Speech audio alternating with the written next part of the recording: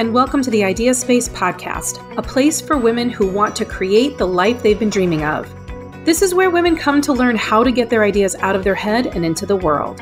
Whether you've wanted to create a better relationship, job, business, a hobby, or a better self, I bet there's something more that you want, and it's time you were able to get it without feeling overwhelmed, alone, or confused.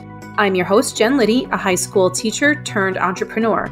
It's my mission to help women bring their ideas to life and get what they want without feeling guilty, selfish, or confused. If you're tired of your dream living inside your brain and are ready to have what you want, you're in the right place. And I promise you can have it and you can stay sane while doing it. Let's go. Hi, welcome back to the Idea Space. I'm Jen Liddy, your host. And this month I'm talking about all things new beginnings because it's May. And here in Syracuse, New York, May is a really beautiful month. It's the time when things are actually blooming. I know spring started way back in March, but here in Syracuse, March and April are still really pretty awful weather months. May is the month where things start blooming, and to me, it feels like new beginnings. And so that's what I'm talking about this month. And it got me thinking about the new beginnings of, remember back in the day when you learned how to drive? Remember how annoying you were, how you bugged every adult to take you someplace and let you practice, and you wanted so badly to drive that you didn't care who you annoyed. You just wanted to get behind the wheel. You took every opportunity to get in the car and drive somebody somewhere. Or remember doing those errands that your mom hated? You'd become her personal hero and make her happy she finally decided to have kids because you're now 16 years later, you're doing the things that she doesn't want to do. It didn't matter where you had to go, how close, how far, how stupid, how annoying of an errand, you would do all that shit. And remember how much effort it took to get somewhere? All the mental effort? How slow you were to make decisions because there was so much deliberation to do? I remember my mom used to say to me, no, you can't drive this time because we're in a hurry. And I'd be like, what are you talking about? I'm going to get us there fast. Don't worry. I never understood what she meant. I was going as fast as I could, but I realized later how much processing there really was going on in my head. Remember you'd come to a four-way stop sign and you'd really have to mentally flip through that book. Oh my God, they probably don't even have books anymore. It's probably all online now, right? Anyway, you'd flip through the book and try to remember the rules and apply them correctly. Or you'd have to sweat out merging into traffic for the first time. Remember how hard that was? Or doing a K-turn, a 3-point turn, or parallel parking. Oh my God, parallel parking. Do you remember how much work all that was? It was both exhausting and exhilarating because you were learning and you were excited. Every movement required great presence on your part when you were behind the wheel. Now, come back to the present. I ask you, when was the last time you drove to work or home or school and pulled into your parking spot not knowing how you got there, not remembering much of the drive? Have you ever done that? I have. And it's because I'm on autopilot. We don't even think about driving anymore. We get in the car and we go. We get annoyed if we have to wait for the car to defrost or warm up.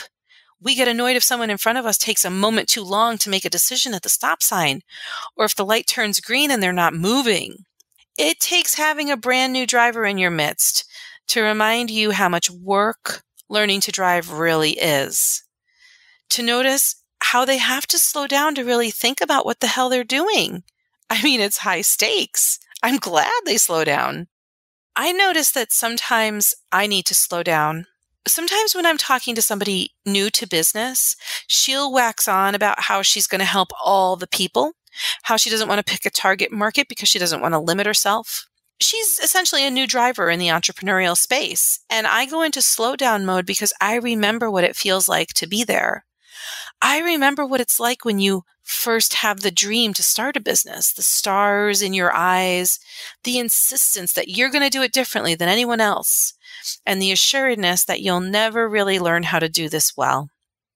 I was there, and I know that it's not my job to honk my horn and make her move faster. She'll learn how to grow her business in a way that works for her. If she asks for help, I'm happy to give it. But some people really just need to learn on their own the hard way. That's the way I did. These conversations with women who are starting their businesses, they remind me that I'm not a newbie anymore. I run a successful business that gives me lots of energy and free time. Those are my core values. That's what I want out of my business, energy and free time. That's what's most important to me. And I designed a life where I get to live them every day. In other words, I can get in the car and drive it. I have to be aware while I'm doing it because I want to grow. But it also means that I know where I'm going when I get in the car with a newbie at the wheel. I can help her navigate. And that's powerful to realize when we get to a place where we're a seasoned driver. That's really powerful. I recently gave a workshop to a group of women who are at that license getting stage of building their business. I loved hearing their ideas, their frustrations, and I was honored to hear how open they were to learning from my experiences, because being open to a seasoned driver will help them move more swiftly into what they're dreaming of. The thing is, they have to ask for help. They have to know that there's stuff they don't know. And I did not do this at all very well when I was a new driver in the entrepreneurial space. My best friend and my former business partner, Leslie, we always talk about our hubris, how we just believed so hard that we were going to do it differently and screw everyone else with experience. We don't want your damn help is what we basically said, until we were drowning, and then it was too late. We'd waited too long to find help. We didn't want to be learners. We wanted to be drivers. It's so hard to slow down and be a learner again. As adults, we all want to be seasoned drivers, but sometimes when we want something more or something different, we've got to slow down to learn. Where are you a seasoned driver in your life? What do you do that feels like breathing now? And take a moment to think back and remember yourself as a newbie in that realm. Personally, I think back to my first years as a high school teacher. Now I teach and it's like breathing to me. But when I first started, there was so much effort. And then when I, was a new college professor and a new mom or a newly married woman, it was all terrifying. And certainly becoming a new business owner is terrifying. If there's an area of your life where you're terrified, I'm here to remind you that it's okay to be terrified. Of course, it's scary. You've never done this before. What it's not okay to be is stagnant. Stagnation and paralysis, they're your enemies. They'll keep you from success. The other enemy of success is if in that area of your life, you're constantly driving on autopilot, not noticing what's going on, and it's not filling you up anymore. Then it's time to take note of what needs to change. So let's go back to my little car analogy. On those rare occasions where you've gotten home without knowing how, isn't it jarring when you notice it? You're like, holy shit, I don't want to do that again. That's scary. I'm asking, are you on autopilot? It's possible to be on autopilot in one area of your life and a new driver in another area. So here are a few takeaways. 1, if you're a new driver, be patient and kind with yourself, whatever area of your life it's in.